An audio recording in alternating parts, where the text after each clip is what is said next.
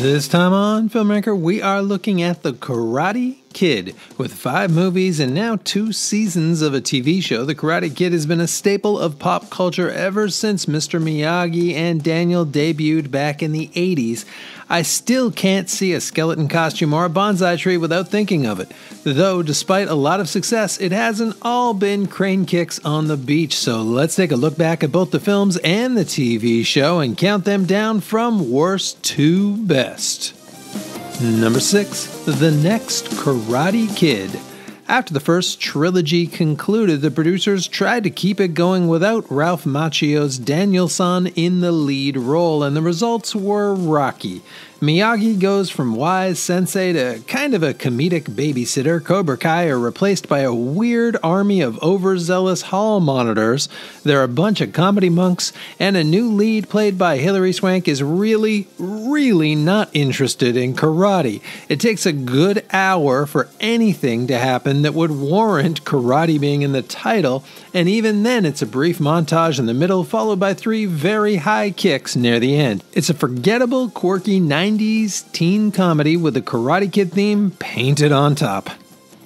Number 5, Karate Kid 3. There are actually great bits in the third Karate Kid movie. Daniel and Miyagi opening a bonsai store together is kind of terrific. The extraordinarily over-the-top performance by Thomas Ian Griffin as slimeball millionaire / hatcher of weirdly extravagant plans to infiltrate a community tournament, Terry Silver, is also entertaining. But nobody makes normal human choices about anything, and the final tournament's kind of a sad shadow of what we saw in the original. Still, if you look at it through the eyes of a purely B-movie experience, there's plenty to like.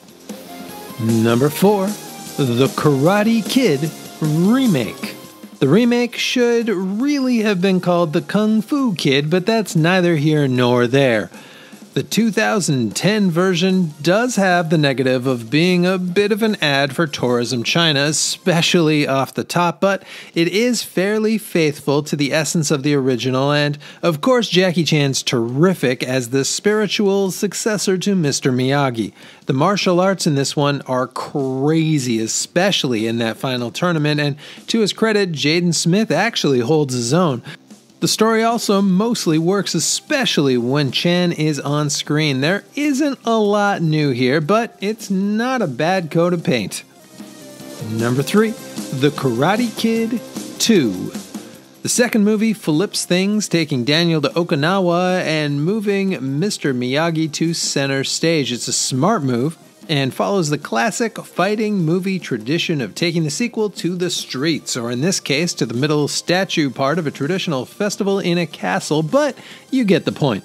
There are some clunky bits, like how everyone in Japan only speaks English even when Daniel isn't around, as well as a slightly convenient climax, but most of it works, including some poignant themes around industry and family, and there is a particularly solid romance angle that unfortunately gets dumped in the third film. Number 2, Cobra Kai.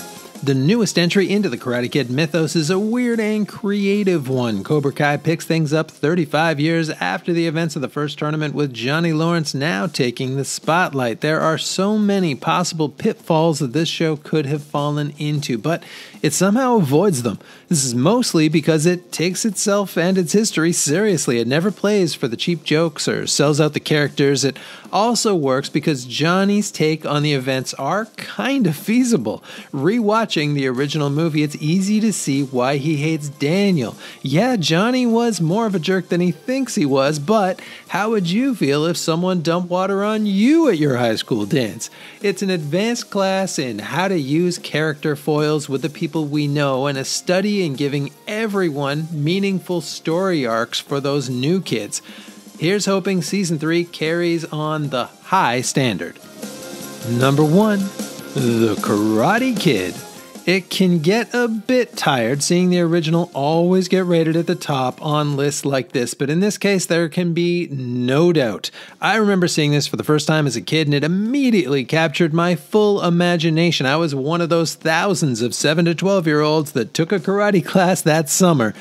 and then realized it's actually super hard and never went back. It's part of that pantheon of great 80s films. Perfect soundtrack, quick, fun story, and characters that are still memorable almost 4 decades later, both the heroes and the villains.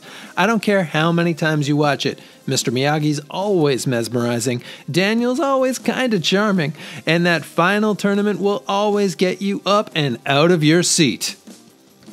And that is it. As you can probably tell, I'm a bit biased as a child of the 80s, but I would love to hear what everyone's favorites are, and if anyone else was inspired by the new show to go back and rewatch the whole series. And please take a second to like and subscribe, and hopefully I will see you all next time.